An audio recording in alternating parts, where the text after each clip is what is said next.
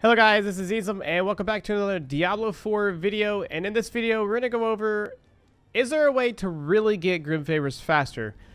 It's kind of a yes and a no. It really depends on your spec, your gear. Spec I mean like if you can kill something really fast, which is also dependent on your gear and everything else. But what I mostly do is, instead of individually going across and trying to do these, I will go for the biggest thing. And if they're on their way to reset, like if it says expires in, let's say, 5 minutes, I will wait the 5 minutes out, because I know if I go into a dungeon or something, then it's probably going to expire while I'm in it. Therefore, I will not get the favors that I need if it expires as I'm in the dungeon. Now, how I know this is I did it before it expired. I did the dungeon and I did not get my favors, so I'm pretty sure that's how it works.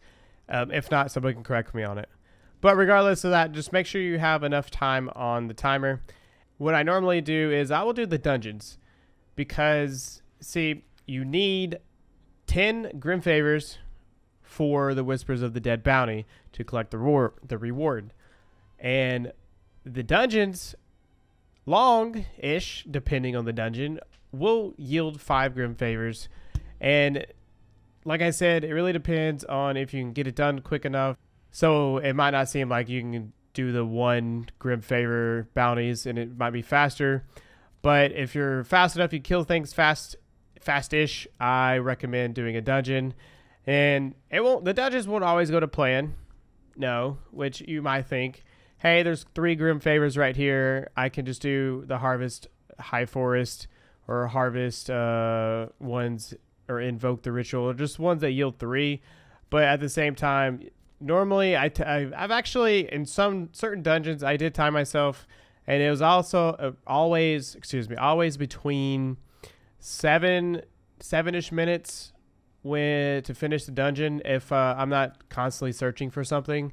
And that's not too bad. It is not too bad. It's enough time to wait out the timer, the expiration timer, and if you have an hour plus, you will pretty much fly through it, at least depending, on your gear and whatnot. But I do hope this video helped you on what you might want to do in terms of getting Grim Favors faster.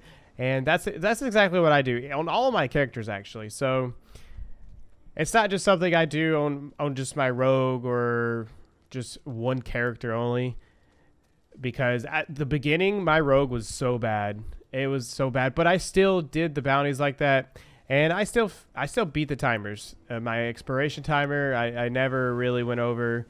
I did learn the hard way on losing Grim Favors, potential Grim Favors, because I did not beat the expiration timer. But like I said, always pay attention to the expiration, otherwise you will not get the Grim Favors. But anyway, I do hope you enjoyed this video, and I'll see you in the next one. Peace.